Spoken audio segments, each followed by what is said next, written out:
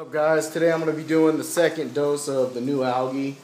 To be honest with you, I've been way too busy to keep up on the glass scraping and all that. This is actually 2 weeks of algae buildup on the glass. It looks like the camera's out of focus, but really it's not. That's just how much algae is on the glass. So I'm going to clean the glass right now. We're going to do the second dose of Nualgi.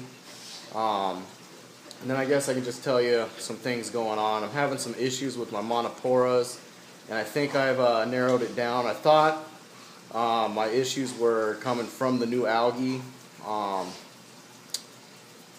but it kind of didn't really make sense to me. But that was the only thing I had changed with the tank, and then started having these issues with my monoporas.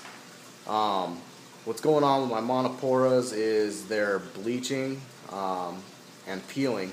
My Spongotes is bleaching. My Mystic Sunset monopora is peeling. And then my Digitata bleached out. My Superman over in this area here of the tank is got some bleaching spots. And my what is it? Monopora. My Setosa is starting to bleach now. But I think I may have narrowed it down to a nutritional issue of the tank. You guys know me. I'm pretty notorious for having a really low nutrient system. And I went through this problem before on my 220 where it was basically it was such a low nutrition system that I actually had stripped the water of anything good. So I stripped the water of all the basic elements that the corals need, which is probably why I'm not having issues with the acro right now. It's probably not so low nutrient right now that the acros are affected, because none of my acros are affected right now. It's just my monoporas. So what I'm going to do is I'm going to up my feeding again, like I did in the 220. I had to up the feeding in the 220, and over a couple months I ended up not having any issues. So I do have my skimmer running with the Fuge light. They're on the same timer. That's going to be for another update though. So we're going to go ahead and get going on the Nualgi. I'm going to clean the glass real quick, so hang on. I had to put covers on top of the tank because just the evaporation was nuts. The surface area of this tank and the evaporation was just insane. So alright guys, I'm going to speed the video up right now.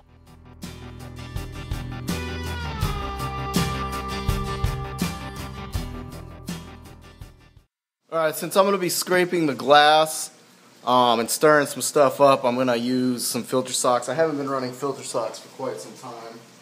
Like I said guys, I've just been extremely busy and I've had no time for this tank.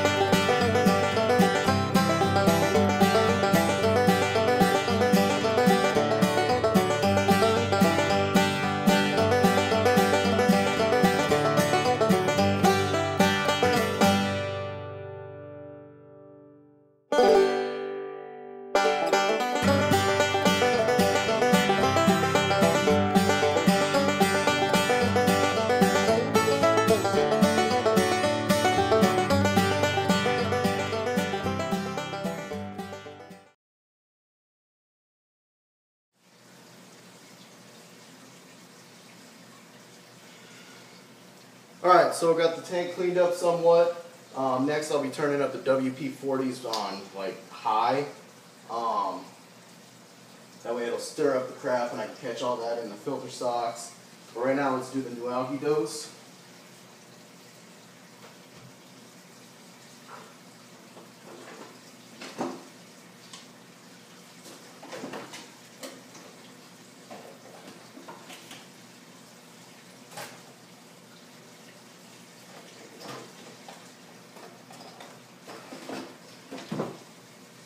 And again, I'm going to be dosing 7 mil for this tank. Let me turn off the protein skimmer.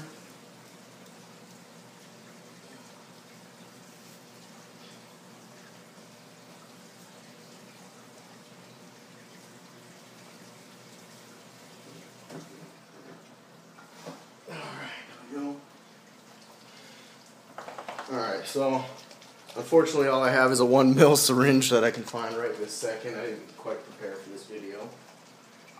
So that looks mixed up enough. We'll do 7 of these. 1.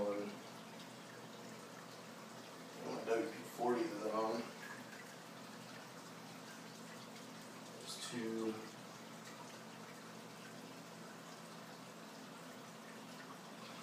3. 4. 5. 6. And 7. Alright guys, so there's the second dose of the Nualgi. We'll see what happens. See if I don't have something better happening here. I stopped running the skimmer all day and all night. Went back to a reverse cycle with my skimmer like I did on the 220. So that only runs when the lights aren't on the tank. Right now the lights should not be on the tank. I have them running at night again. They run from 6 to 2 in the morning. Just because here in Arizona those are the hours that are cheapest for our electricity. So, and then the Fuge light runs opposite of that with the protein skimmer running at night. So, yeah, there we go guys. That's the second dose of the Nualgi. You see it here, I just cleaned the glass, so we'll see what the algae buildup looks like next week for the next dose. Alright, peace.